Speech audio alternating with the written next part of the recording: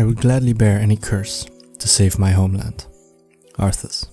Prince Arthas Menethil, the only son of King Arthas Menethil II and Queen Liane Menethil, was brought into the world 4 years before the start of the First War. Arthas experienced a childhood where the lands were desolated by war, the alliance was disintegrating, and darker clouds, despite everything, lingered not too far off. As a child, he became best friends with Varian Wrynn and frequently sparred with him. However, Arthas was less experienced. He looked as his future horse, Invincible, grew up. As a child, Arthas was trained for battle by Muradin Bronzebeard, the sibling of the dwarven king Magni Bronzebeard, and turned into a proficient fighter, while simultaneously took in the methods of the light under the tutelage of Uther the Lightbringer. He also developed a love interest with Jaina Proudmoore when she was remaining in Lordaeron on to her way to Dalaran, where she would study, to which Arthas offered to accompany her to. Some time later, Tyrannus had organized a political wedding for Arthas' sister Kaelia with Lord Davil Prester. Kaelia was distressed by the choice, and when Arthas attempted to quiet her, she wanted that Arthas would pick his significant other and the future queen of Lordaeron out of affection instead of political reasons. Arthas was introduced into the Knights of the Silver Hand at the young age of 19. The ceremony was held in the Cathedral of Light in Stormwind, and was attended by many noticeable figures such as Gen Greymane, Thoris Trollbane, Daelin Proudmoore and his daughter Jaina, who Arthas had not seen since childhood. Archbishop Alonsus Fowl led the initiation procedure before 4 of the 5 original paladins, Uther, Tyrion Fordring, Saidan Deathrohan, and Gavinrad the Dire. Turallion had been lost on the Alliance expedition, during which Arthas was presented the sacred warhammer called Light's Vengeance by Gavinrad, and had the ceremonial silver plates set upon his shoulders by Uther. While in Stormwind, Arthas visited the recently crowned King of Stormwind Varian Wrynn and sparred with him while recounting old memories, as well as the recently born Anduin Wrynn who gripped his finger. Arthas once visited Durnhold Keep, where he saw the acclaimed orc gladiator Thrall. He remained in the keep during the night, and Aedelus sent Teretha to Arthas' chamber to satisfy him. However, Arthas had just a talk with her, and he noticed that Teretha helped him to remind of Jaina Proudmoore, whom he had begun to fall in love with. Later on, he rode on Invincible only to have an accident, which caused Invincible to be dealt a mortal wound. Arthas had no other option than to kill his beloved steed in order to stop its suffering, which would haunt him for the rest of his life. Arthas met the only daughter of Admiral Proudmoore, the sorceress Jaina, during his childhood. The relationship grew as friends first, and then romantically years later. They were very much in love with one another. Arthas once stayed in Dalaran, only to be with Jaina. During his visit, Antonidas organized a banquet for Arthas and Kael'thas, who also happened to be there at the same time as Arthas. At the banquet, Arthas and Antonidas talked about the situation regarding the orc's strange inactivity, Tyrannus' health and well-being, as well as about Stormwind, the young Anduin Wrynn and Arthas' relationship status. Kael'thas, who was also fond of Jaina, once caught Arthas and Jaina together under an arch as they were kissing, which angered him out of jealousy. Arthas paid the jealous elf prince no mind. Having developed into a strong, confident young man, Arthas was stubborn and somewhat arrogant, however none could argue his courage and determination. Arthas came to be regarded one of the finest swordsmen in Lordaeron and was acclaimed for counterattacking and vanquishing the 4 Stroll warbands of Zulaman when they began attacking the settlements along the Quel'Thalassian border. Later on, Arthas invited Jaina to Lordaeron to celebrate the 2 festivals of Noblegarden and Hallow's End. During this time, Arthas revealed to the public that he is courting Jaina. Eventually, however, Arthas began to wonder whether the 2 of them were ready to be together. Arthas abruptly ended the relationship so Jaina could concentrate on her magical studies in Dalaran, and Arthas could concentrate on his responsibilities to Lordaeron. Soon after, they would agree to rekindle their romance, but this was during the beginning of the Scourge invasion, an event that would change both of their lives forever. He held the position as one of the 4 members of the jury during the court of Tyrion Fordring in Stratholme. Troubles began to stir in Lordaeron. Orcs broke free of their internment camps, and there was troubling news of a plague that had taken hold of the Northlands. Arthas and Uther were sent to Stranbrod to defend the town from orcish raids. The young prince defeated the Black Drake Cyranox to retrieve its heart for the dwarf Feranor Steeltoe to forge it into an orb of fire. Arthas used this magical item to help defeat the orcs and kill the Blackrock clan's Blade Master, leading the assaults. Be that as it may, weeks after the fact, an increasingly vile danger arose in the form of the Plague of Undeath. Jaina and Captain Falric were sent to join Arthas, now 24 years old, in order to investigate the unusual plague. They battled an undead army at a plague-infested granary, they encountered the necromancer Kel'Thuzad in the town of Brill and pursued him to Andorhal, located in the Western Eastweld, currently known as the Western Plaguelands. Kel'Thuzad had already infected the stored grain in Andorhal and shipped it out to remote towns. Before Arthas executed him, Kel'Thuzad talked about Mal'Ganis, a Nathrezim demon who led the Scourge. Jaina and Arthas travelled north to stand up to him in Stratholme. Along the way, Arthas and Jaina stopped at Hearthglen village, where they would have liked to rest. Instead, they were warned of an approaching army of undead. Arthas ordered Jaina to find Uther and seek his aid, while he stayed behind to defend the town. Horrified, Arthas found that the plague was not only a means of mass murder, but instead the means of turning innocent townsfolk into undead abominations. Arthas' forces barely held out, and were on the verge of defeat when Uther showed up with reinforcements and saved the village. While travelling to Stratholme, Arthas was met by the mysterious prophet Medivh. He gave him similar advice he gave Terenas, to venture out west to Kalimdor. Arthas argued that his place was with his kin, his people, and vowed that he would not desert them. Jaina suggested that the prophet might be right, but Arthas paid her no heed and proceeded to Stratholme. When he arrived, Arthas found that the grain had already been distributed and knew that the townspeople would soon become undead zombies. He ordered Uther and his knights to purge the entire city. Horrified, Uther reproached him by saying that he would not follow such an order even if Arthas were king at that point. Proclaiming that Uther had committed treason, Arthas disbanded the Knights of the Silver Hand. Several of his soldiers left with Uther, as did Jaina, while those that remained loyal to Arthas joined him in slaughtering the tainted townsfolk. As Arthas began to slay the citizens of Stratholme, he was met by Mal'Ganis himself, who was attempting to claim the souls of the townsfolk. Arthas worked to destroy them before Mal'Ganis could reach them. At last, Arthas demanded a final confrontation with the Dreadlord. Mal'Ganis slipped away, however, vowing to meet him in Northrend. Arthas then set fire to Stratholme. Something snapped in Arthas that day. His powerlessness to stop the plague sent him down the cold, lonely road he would soon follow. The fire still burned to this day. Arthas followed Mal'Ganis with a unit of his troops. They arrived a month later in Daggercap Bay, in the Howling Fjord, Northrend. As they searched for a good spot to set up camp, Arthas' men came under gunfire before recognized by the Dwarven Explorers Guild.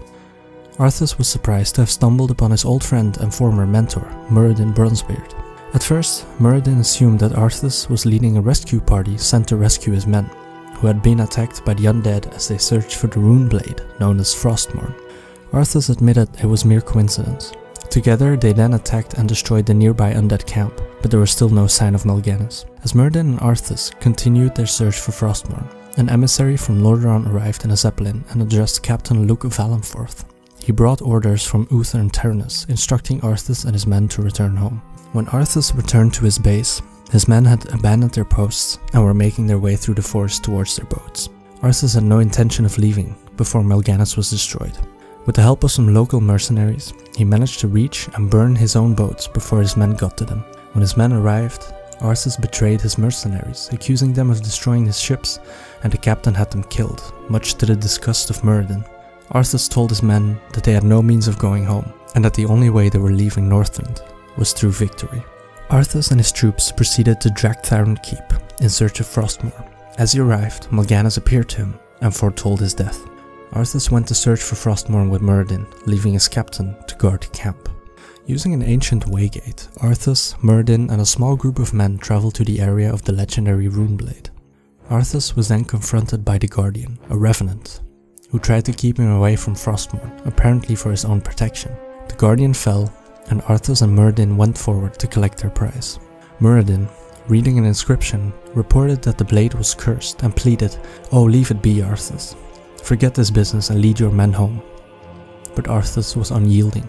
Arthas demanded the spirits of the cavern for the sword to be released from its icy prison, proclaiming that he would give anything or pay any price, if only they would let him save his people. When the weapon broke free, Muradin was struck by a rogue shard of ice.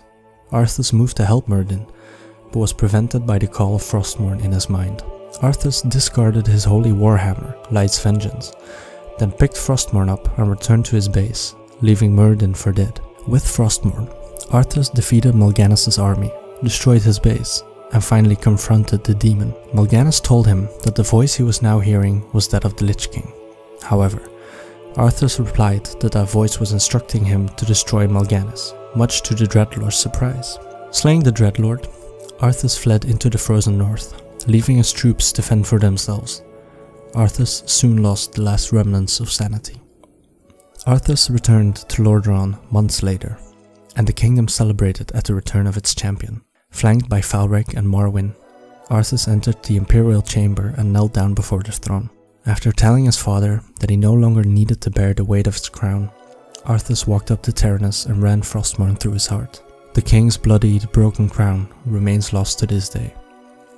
As he drew Frostmourne, Arthas recalled the words of his old friend Varian, describing his own father and King Lane being stabbed in the heart. Arthas fled the scene and travelled to the Balnir farmstead. There he used his necromantic powers to raise his faithful steed, Invincible, into undeath, allowing it to serve as his mount once again.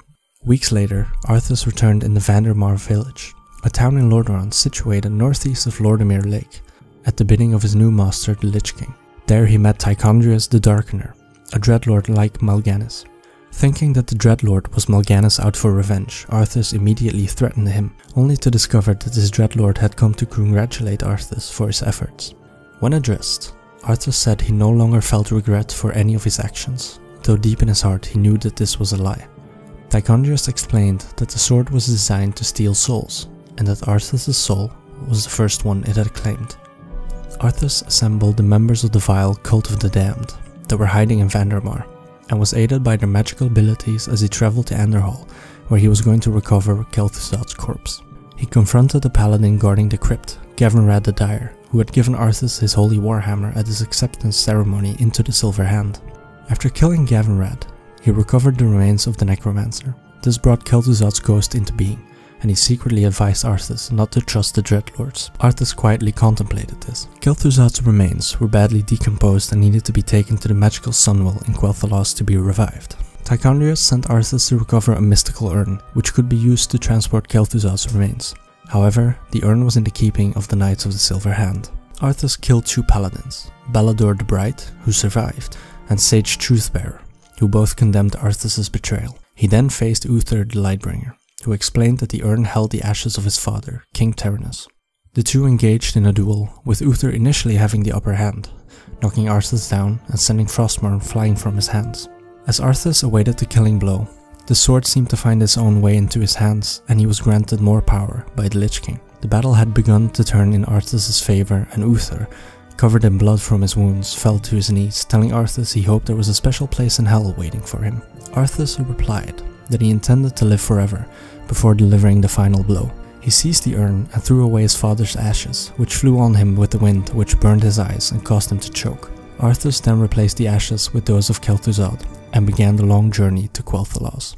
Arthas met heavy resistance from the elves, led by the Ranger General Sylvanas Windrunner. Driving their forces before his undead army, he steadily pushed her people back in a path of destruction toward Silvermoon. Sylvanas tried to warn the elven capital of the coming of the Scourge, but Arthas destroyed her camps and killed the Ranger General. To make her pay for her perceived disrespect towards him, Arthas corrupted her elven spirit, transforming it into a horrendous twisted form, a banshee, and enslaving her to the will of the Lich King, forcing her to slay her own people. Arthas, along with the marching armies of the Scourge, annihilated Silvermoon, leaving it in ruins. On the road to the Sunwell, he faced an Astarian Sunstrider, the aged High King of Quel'Thalas, and killed him with little struggle. Arthas then used the Sunwell to bring Kel'Thuzad back to life, reborn as an undead Lich. As the pair travelled to Alterac, Kel'Thuzad explained the full extent of the second invasion and the plans of the Lich King and the Scourge.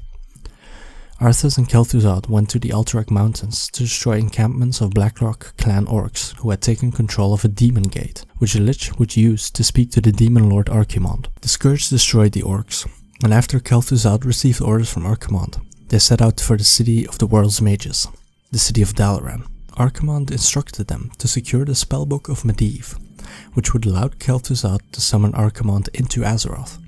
Despite the Kirin Tor's valiant efforts to repel the invasion, the Scourge fought through their magical defenses and fortifications, killed the Archmage Antonidas, who was also Jaina's mentor, and claimed the Book of Medivh. Arthas and his troops repelled the mage's fast counterattack as Kel'Thuzad began the long summoning of the Demon Lord. Once Archimond arrived, he proclaimed that the Lich King was of no further use to the Legion, and Tychondrius was placed in command of the Scourge. Arthas was left to wonder what would happen to him and Kel'Thuzad, but the Lich replied that everything was going as the Lich King predicted. The pair disappeared as Archimonde took his revenge on the city, destroying Dalaran with a single powerful ritual. Arthas was next seen several months later in Kalimdor, where Tichondrius was using the arcane power of the Skull of Gul'dan. Arthas told the recently freed demon hunter Illidan Stormrage how to claim the Skull's power as his own, with which he could destroy Tichondrius. Illidan agreed to his plan, and Arthas disappeared again. Archimonde left 3 dreadlords behind in the ruined palace gardens of Lordran to ensure that the nation remained under control and to watch over the cunning servants of Ner'zhul.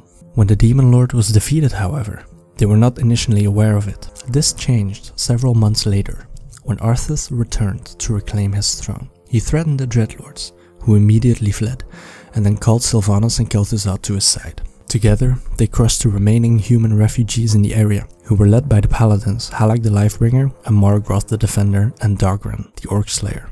However, during the climax of the battle, Arthas had a painful seizure and felt the Lich King calling out to him. Despite his diminished powers, Arthas fought on until all the remaining humans were killed. Little did Arthas know that the Lich King's power had dwindled to the point that Sylvanas was no longer under his control. In secret, she attended a meeting with the 3 dreadlords, who told her that the Lich King's power was waning, and so the time had come to claim her revenge. Arthas was ambushed in the capital city, and was forced to collect what loyalists he could find and fight his way through the dreadlords' forces, including the powerful abomination Bloodfeast. As he arrived on the city's limit, he was saved by a group of banshees, who told him that Sylvanas had sent them to take him somewhere safe. However, as they neared an empty spot in the forest, Arthas received another vision from the Lich King, who told him he'd been betrayed. Sylvanas then appeared and shot him with a paralyzing arrow. Kel'Thuzad stepped in and chased her off at the last moment, but the Lich King's mental cries pierced Arthas' mind. He was told to return to Northrend, for demonic forces, later revealed to be Illidan and his Naga, were working to destroy the Frozen Throne and end the self-proclaimed king's reign. Immediately, Arthas prepared his fleet and set sail for Northrend, leaving Kel'Thuzad behind to watch over Lordran. 3 weeks later, Arthas arrived at the familiar coast of Northrend and found himself being attacked by the Blood Elves led by Kel'Thas, wanting revenge for their kingdom's destruction. Arthas was unexpectedly saved by a large Crypt Lord who introduced himself as Anu'Parak, the former king of Azul Nerub. Kel'Thas warned that though the initial scouting force may have fallen, their main army would not be so easily defeated, before teleporting away to safety. Arthas worried that he might be right, and that they would never reach Icecrown Citadel before Illidan, but Anu'Parak thought differently. He suggested that they delve into the Shattered Kingdom of Azul Nerub using the underground passageway to beat Illidan to the glacier. Seeing little other choice, Arthas agreed. Anu'Parak also suggested raiding the collection of Sapphiron, an ancient blue dragon and servant of Malygos, and equipping themselves with the dragon's treasures. Not only did they slay the dragon, but Arthas used what power he had left to raise Sapphiron into a powerful frostworm. When he came to the doors of Azul Nerub, Arthas found himself being fired upon by dwarves, who revealed themselves to be the followers of Muradin, who had remained in Northrend when their leader appeared to die. Now, they were led by Muradin's second-in-command, Baelgun Flamebeard. Leaving Sapphiron outside, Arthas fought through not only Baelgun's dwarves, but also the Nerubian survivors, as he delved deeper into the broken Spider Kingdom. Anu'Parak's aid was invaluable, as he bypassed many traps which would have cut Arthas' stay fatally short. As Arthas confronted Baelgun, the dwarf warned that the shifting earth had released an ancient evil from below the kingdom. As Arthas and Anu'Parak delved deeper into the kingdom, that evil became apparent.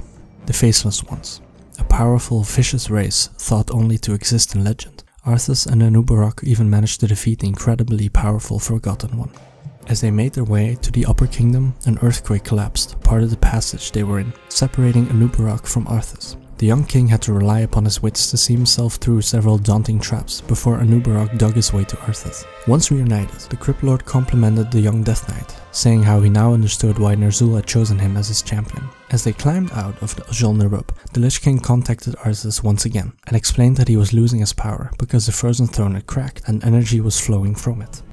Ner'zhul replenished Arthas' powers, knowing that he would need them in the coming battle. When they finally reached the surface, they immediately had to battle with Illidan's forces. Vash's Naga and Kael's Blood Elves were there to contest Arthas' minions at every turn. Arthas, with Anu'Parak's help, battled his way through their forces and activated the 4 ice-crowned obelisks around the glacier, opening the doors to the Frozen Throne. However, Illidan was waiting for him.